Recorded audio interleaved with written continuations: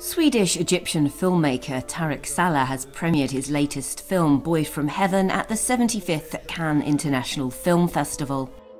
The political thriller is set in a prestigious religious university in Cairo, renowned for its Islamic teaching. But on the first day back after the summer holidays, the Grand Imam collapses and dies in front of his students. A ruthless battle for influence between conflicting ideologies ensues.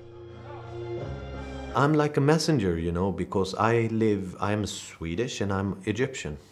And my mother is Protestant, my father is Muslim. So I am a messenger, and I tell you, basically human beings are aspiring to the same things all over the world. They want something better for their children. So I think that the message is, what did you learn? You learned something new. You didn't know this place existed. It's the most important place in Sunni Islam, and you didn't know it existed before you saw this film. That's strange.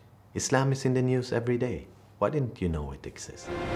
Boy from Heaven is Saleh's second film to delve into the underbelly of modern Egypt, following his 2017 political thriller The Nile Hilton Incident, which depicts political power abuse and police corruption. Nile Hilton won the Grand Jury Prize at Sundance, but was banned in Egypt. I think there will be two truths. I think it will be an official truth. They can choose there if they pretend the film doesn't exist, or they attack it as an attack on Egypt.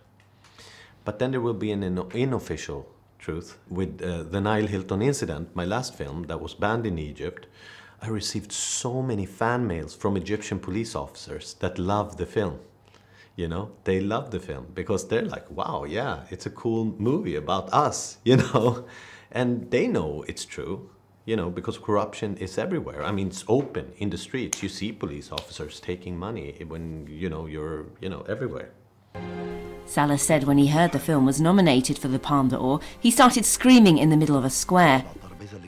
And the reaction of the people, potentially being afraid of a man with Egyptian heritage screaming loudly, ties in with the content of his film and the portrayal of Muslims around the globe.